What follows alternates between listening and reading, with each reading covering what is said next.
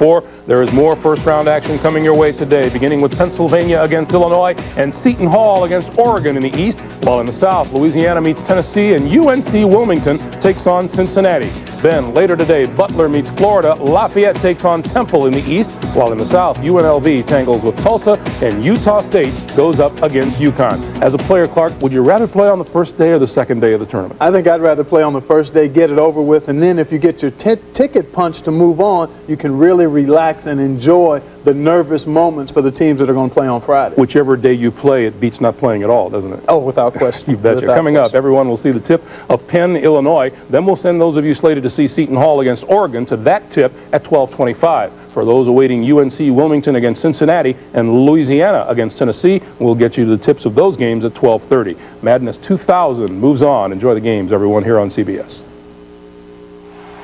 CBS Sports exclusive coverage of the NCAA Basketball Championship is sponsored by Microsoft, Saturn, Enterprise Rent-A-Car, and by Salomon Smith Barney.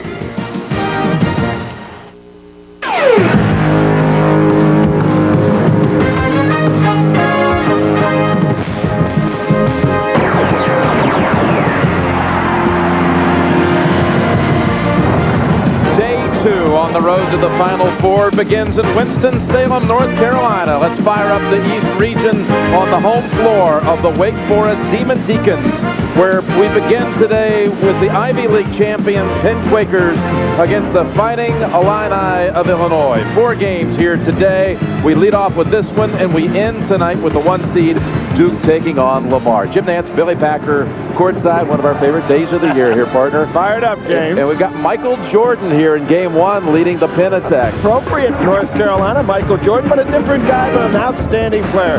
Michael Jordan was the player of the year in the Ivy League this year, first team All-Ivy League the last 2 years. Great crossover dribble, great strength, an outstanding number 2 guard. And when you talk about number 2 guards, Corey Bradford, one of the best in the country. You'll see the only way he got stopped in the Big Ten tournament when Hudson came down and hit him with that elbow.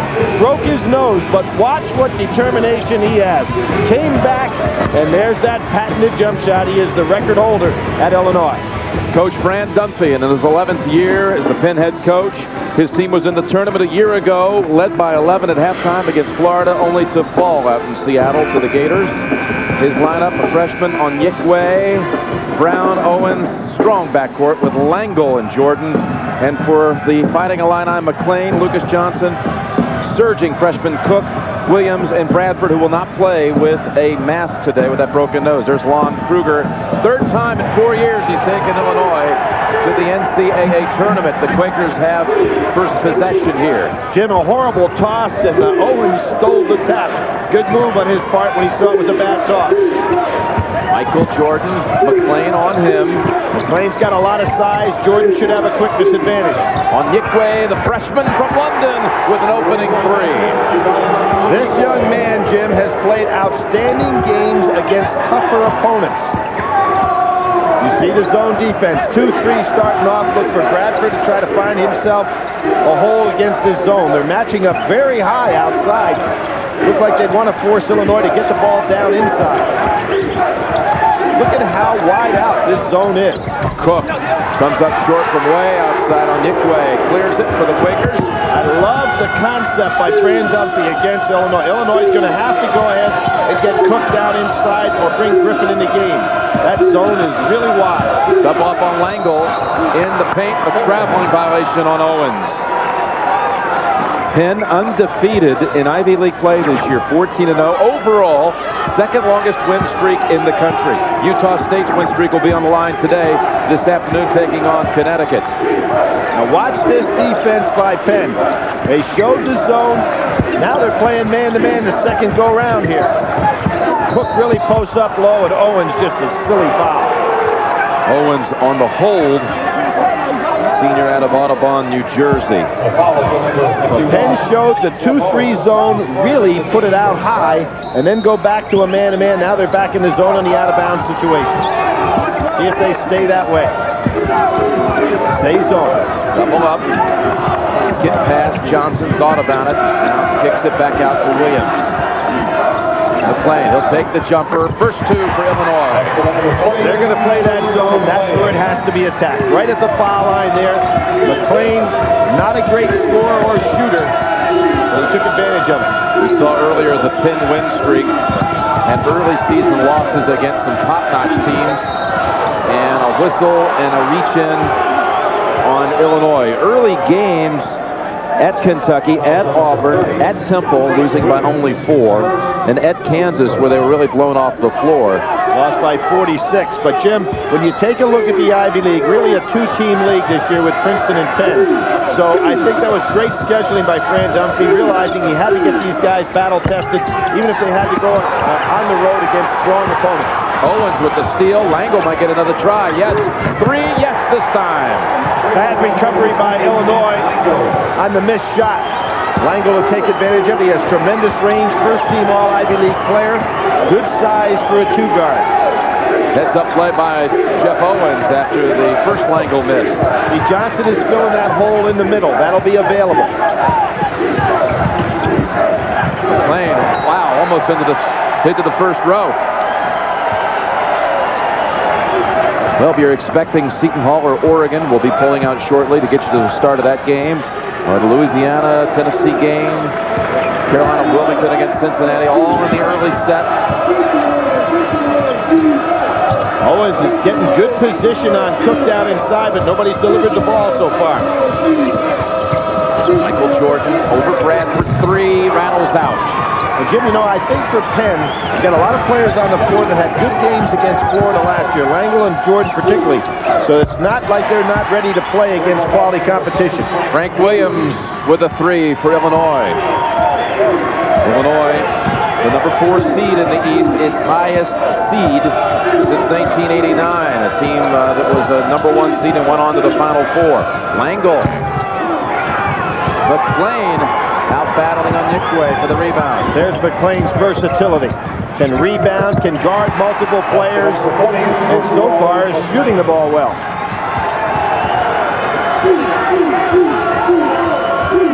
McLean with 4 of Illinois' 7.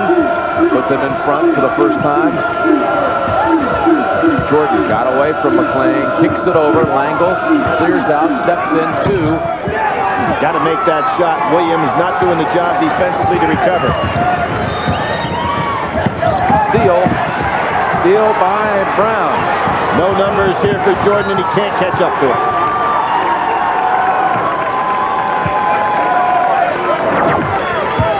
Pennsylvania, 9,800.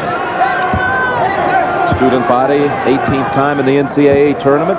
Final 4 team of 1979, where their journey to Salt Lake City in the Final Four really began right through the state of North Carolina. They have never beaten, however, Illinois, and there's Cook keeping the ball over his head. Penn doing a nice job on the perimeter in the zone. There's a timeout on the floor.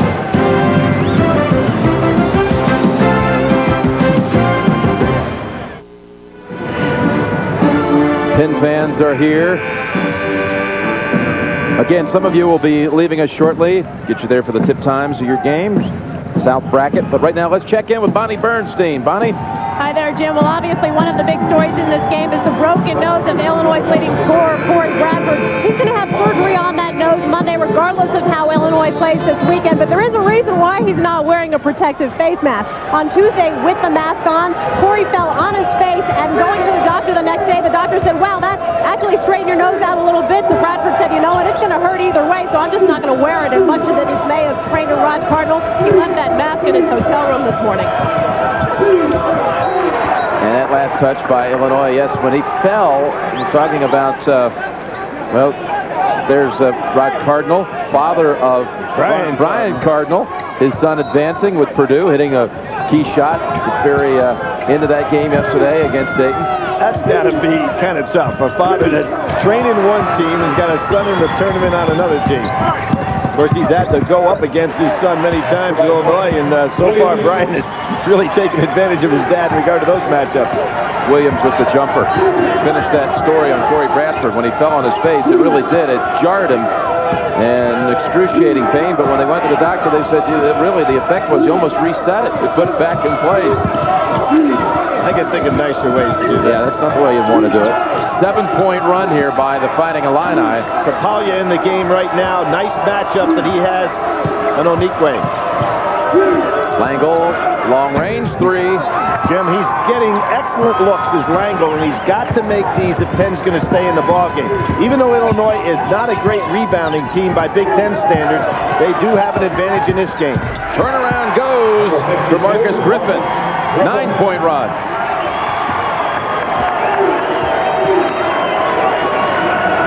And Langle's had some good looks, Billy. He's only 1 for 5 from the field. Yes, he's got to make these shots to the outside he's been getting.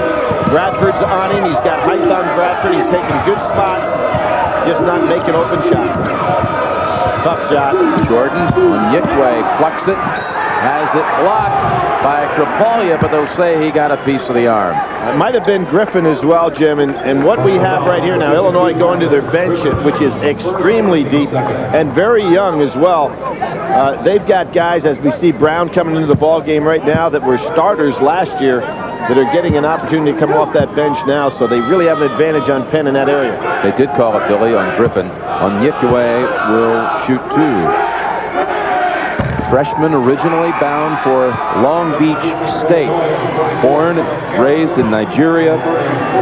His father an importer, his mother a doctor. They moved when Uganda was 14 to London. That's where he played basketball for the first time. He signed a letter originally at Long Beach State. Spent a year at a prep school about an hour and a half outside of Philadelphia in Mercersburg Prep. Changed his mind. Well, somebody got to him and talked about the academic environment at Penn. Penn does not recognize, by the way, the letter of intent. The Ivy League does not recognize the letter of intent. That's why he didn't need any release. He was immediately eligible. Take away the basket, traveling against Williams.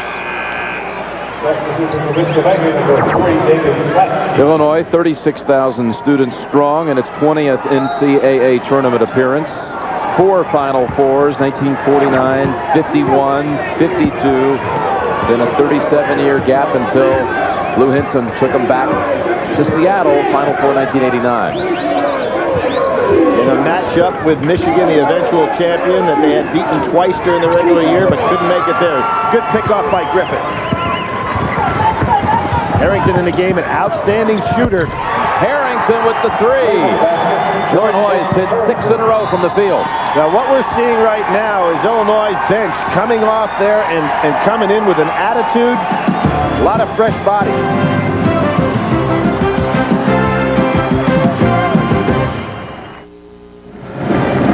Lon Kruger made the change in his career from Florida to Illinois 4 years ago this week, March 21st, 1996.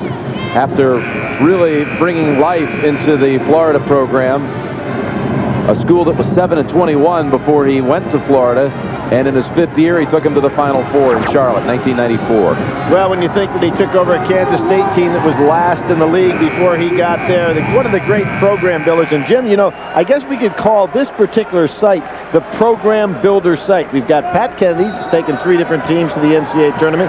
Mike Dean has taken 3 different teams to the NCAA tournament. And Lon Kruger has as well. I bet you that's never happened before, that they were all in the same site. Well, there have only been 26 coaches in the history that have taken 3 teams to the NCAA tournament.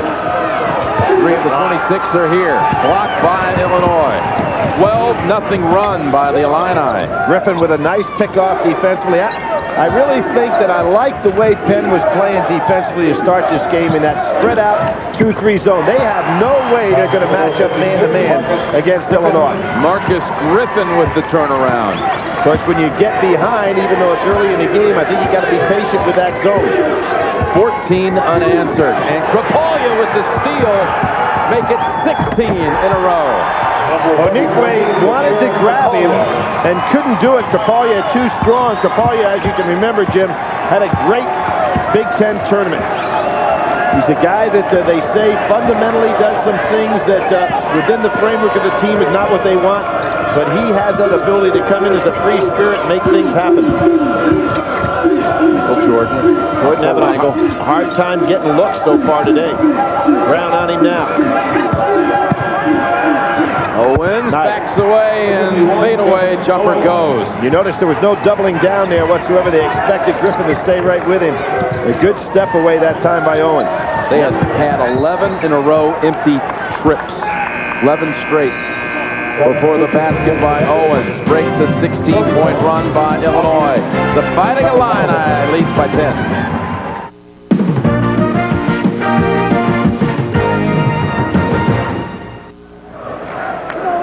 We're back in Winston-Salem. Let's check now the Microsoft data bank. The last Big Ten team to win an NCAA championship, Michigan, 1989. During the 90s, there were 6 Final Four appearances by the Big Ten from 5 programs. 2 for Michigan, Indiana went 5 twice. Minnesota went once, Ohio State and Michigan State last year, but no Big Ten titles in the 90s out of the 6 Big Ten appearances in the Final Four. Not since '89 and the Wolverines with Steve Fisher, interim coach at the time. There's a nice double team by Penn. Very aggressive man-to-man. Tough break for Fran Dunphy's team to come out of that timeout, pick up with an aggressive man-to-man defense, and then get a cheap foul out of it. He is hot with those officials, too. Outstanding player at LaSalle. Played on one of the great LaSalle teams. Compare any 2 players in the tournament. Find out who has the edge. Player matchup feature. Check out Mark Mahan at cbs.sportsline.com or America Online. Keyword CBS Sportsline. There's that man-to-man, tough, and Kapalia with a walk. Excellent move. There you have 2 young men from Europe going head-to-head against each other, Jim. Kapalia, Kapitanovic, who is checked in now with the Penn Quakers. Latsky, who got into the ball game with Brown, has a little advantage, and he got hit in the face. No call by the official. It gets called for a turnover. Brown's got a lot of size on him and power. David Klatsky, just a freshman from Homedale, New Jersey. Not turnover prone, but commits one that time. But, Jim, there is a big drop-off between Penn and Princeton in the Ivy League and the rest they play against. So let's be quite honest. For the last, what would you say, 2 months, Penn has not faced these kind of athletes. And it really is affecting them. Now, their job right now as a team is to stay in this game and try to turn it into as much a half-court game as they can, to stay close, get their bearings, and then be ready to go in the second half. Michael Jordan has picked up a 2nd foul. Lucas Johnson comes back into the Illinois lineup. We saw Michael Jordan in the game against Kentucky. First time I got a chance to watch him play on that murderous stretch of games they had. Saul Smith did a great job. Desmond Allison did a great job on him as well. He just could not get anything going. Is that his third? That is. They got him on a blocking foul. Third Jordan's third. He'll be sitting down, and this really makes things tough for Penn. As we mentioned, the Ivy League Player of the Year had an outstanding game last year against Florida in the first round, of which Penn lost, scoring 15 points. But he's going to be sitting a long time here in this first half now. He's going to go 11 minutes and 13 seconds and not get back in. Bradford, this is the jumper. Brown rebound. Jordan did not score. 0 for 1 from the field and 3 fouls on the Ivy League Player of the Year. Good defense by Brown. Koski just can't get by him. Illinois had made 8 straight from the field before that last miss. Kapitanovic needs some help. He'll go back out. Langle. Last touch by Harrington. 12 on the shot clock. Jim, I'm going to make a statement. I don't know if it's true, but I'm just thinking around the country. I don't know if anybody has a better second 5 than does Illinois. Well, you know, they don't put anybody on the floor. That's not a pretty good Division I basketball player. Langle baseliner short. He's having a tough day from the field. Bradford hasn't really gotten untracked. There he puts up a 3 that really...